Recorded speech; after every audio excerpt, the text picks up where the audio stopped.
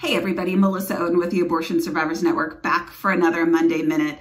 Okay, this is, I don't know, maybe a little uncomfortable for some people, but I need to talk about the media for a second.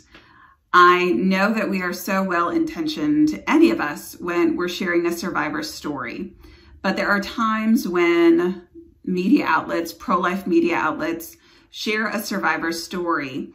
And when I see the words abortion survivor, I get really excited, right? Thinking, oh my gosh, there's another survivor. It's somebody we haven't been connected with. I can't wait to hear more about them.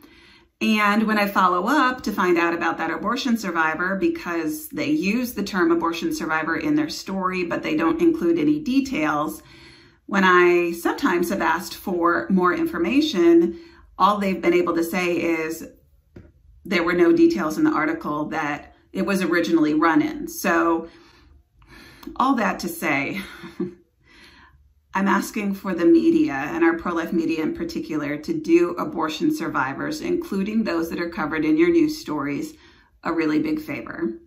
Whether it's something you originally report on or you pick up that news story from somewhere else, whether they're from the United States or somewhere around the world, please do all abortion survivors a favor and report the details of their story.